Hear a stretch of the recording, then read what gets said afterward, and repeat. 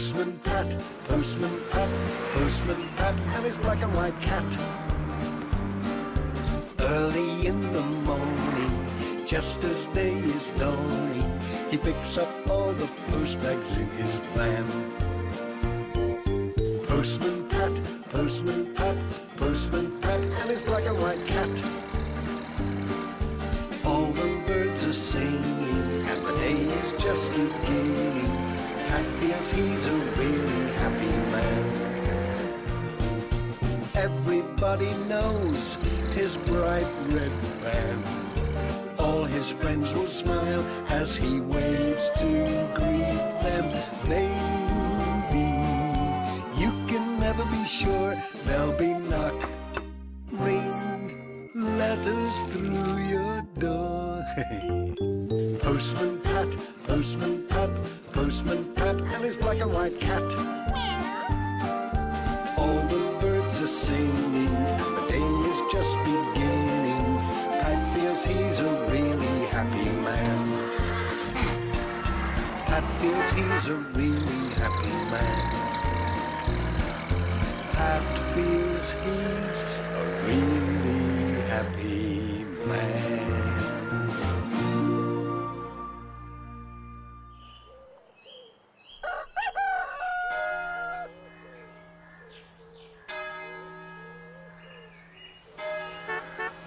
Here he comes.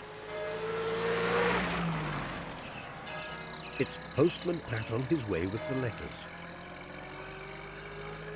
Buzzing about Greendale.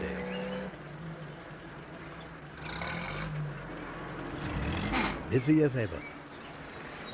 There are some letters for Granny Dryden today.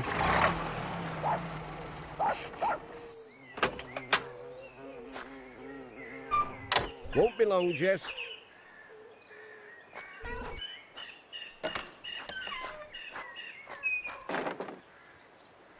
Is somebody busy with a spot of painting?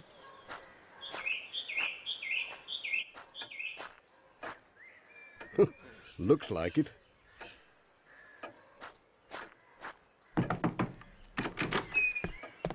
Hello, Granny Dryden. Morning, Pat. There was Granny Dryden standing on a box, sploshing at the wall with the paint. I can't hold a brush properly now. It's these rheumatics, you know. You're making a grand job of that. It's going to look lovely when you've finished. Nay, Pat, I'll not be able to make a right job of it. The ceiling wants doing, and I'll never reach that in all my days. Would you like a hand with it? I could borrow a stepladder from Ted. I'll pop round after work and do that ceiling for you in 2 ticks. You might need a drop more paint, though. Let's have a look. How much is there in this one? I think it's empty. Do be careful. It's messy stuff. Oh! Oh.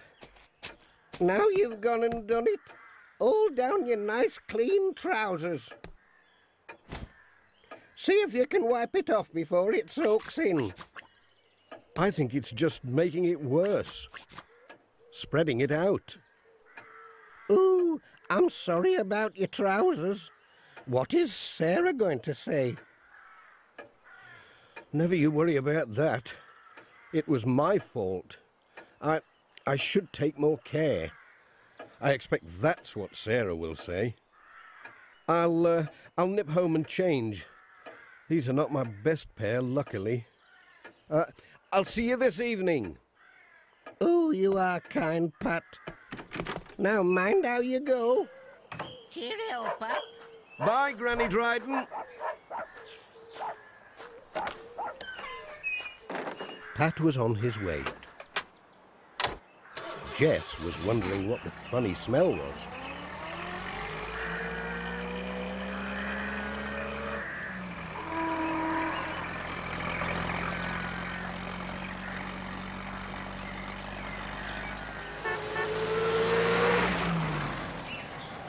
It didn't take long to get home.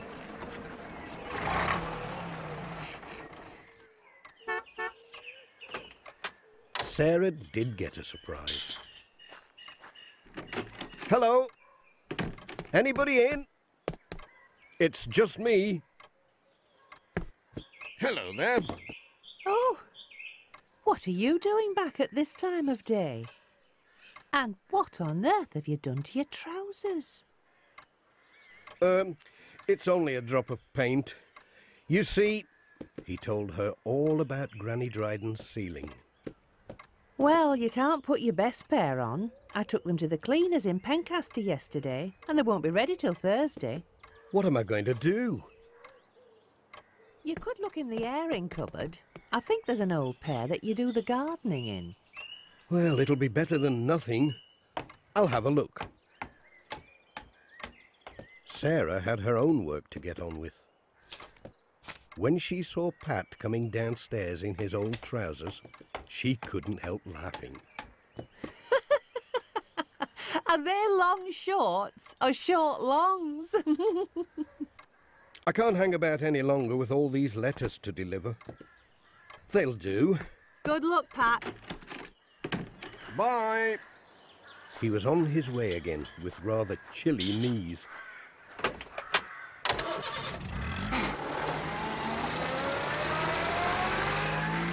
Jess didn't know what to make of Pat's bare knees.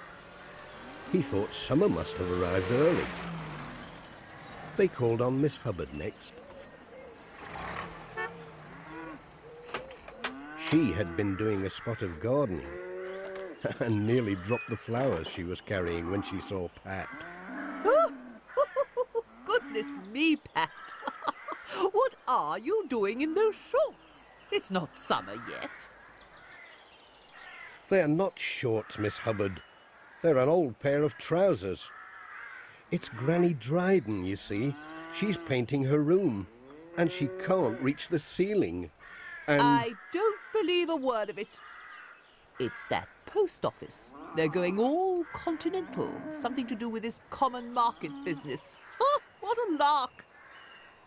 Did you say Granny Dryden was painting? Do you mean a picture? no, she's painting her sitting room, and I'm giving a hand with the ceiling.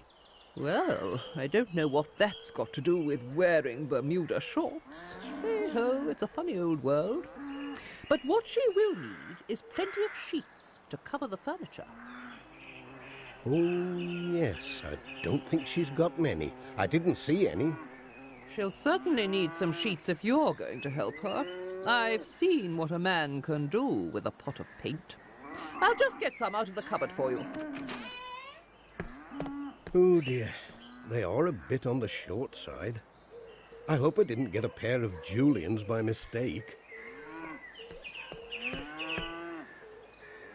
Here we are. Whoops! No! Ooh! Help! A ghost! Oh, drat this thing! Get it off, I say! Oh! Is it you, Miss Hubbard? Of course it's me! What a question! Don't just stand there. Get me out of this! I can't help you if you jump around like that, What Miss an Hubbard. annoying business! Oh! Oh! Oh! Oh! Oh, what a relief. Now, Pat, pop that in your van and let's have no more nonsense about ghosts. Pat was on his way again. There was a cold breeze blowing, so he kept the sheet on his lap to keep his knees warm. They called it Ted Glen's workshop. There was no sign of Ted. Hello? Ted? Anyone at home? Post!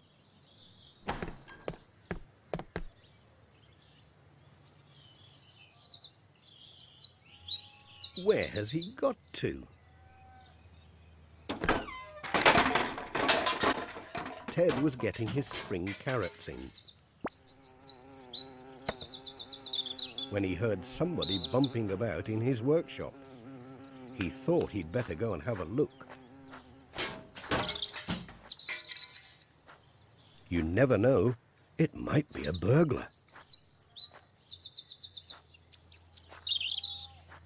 Ted crept very quietly round to the door. Stop! Oh, help! Oh, Ted. Sorry, Pat. I thought you were a burglar. Postman come house painter, more like. I've promised to give Granny Dryden a hand with painting her ceiling. Do you think I could borrow a ladder? I'll do better than that. I'll give you a hand. Are you doing it before you go on holiday? Holiday? What gave you that idea, Ted? It's the snazzy shorts. Very smart. Cheerio. Ta-da, Pat. I'll meet you tonight at Granny Dryden's with the ladders. 7 o'clock. Pat was off again. To Thompson Ground.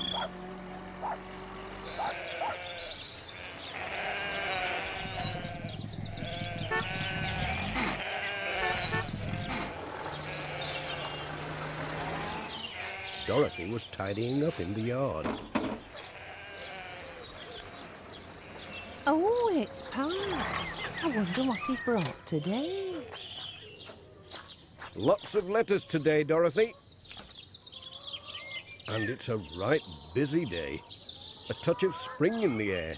What with you getting all tidied up and Granny Dryden painting her room. I hope she has plenty of paint. It always takes twice as much as you think it's going to need. Well, she might be a bit short. Like your trousers. Well now, that's another story. We have plenty of pots in the barn. Always painting something we are. I'm sure we can spare a drop for Granny Dryden. Just keep a lookout for our silly hens. They get everywhere.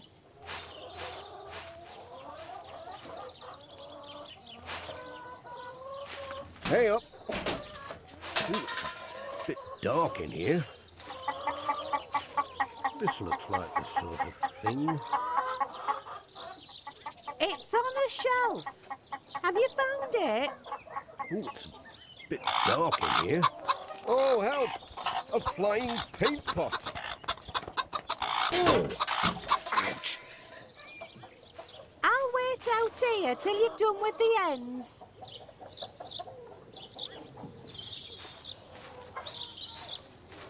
Oh! You do look nice. I love the feathery finish. To go with the shorts, I suppose. Time to go home. It was a busy scene at Granny Dryden's cottage that evening. We'll soon be done. It'll be just like new. I think I've about done my bit. It's a right bobby dazzler. And I've a surprise for you. We can clear this now. Come and sit down and admire your nice new ceiling. Oh, it's lovely. It really is. I could never have done it on my own. Oh, you are kind. Here, look at this. I've found another pot of paint. Give it a good stir before it sets hard. Nay, it isn't a pot of paint at all. It's a cake. A surprise, just to say thank you to both of you. Now that's the best pot of paint I ever saw. And it's one you can't spill down your trousers. Postman, Postman Pat, can you guess what's in his bag? Is there a letter? Is there a parcel? Is there a postcard? What's left? Just the cat.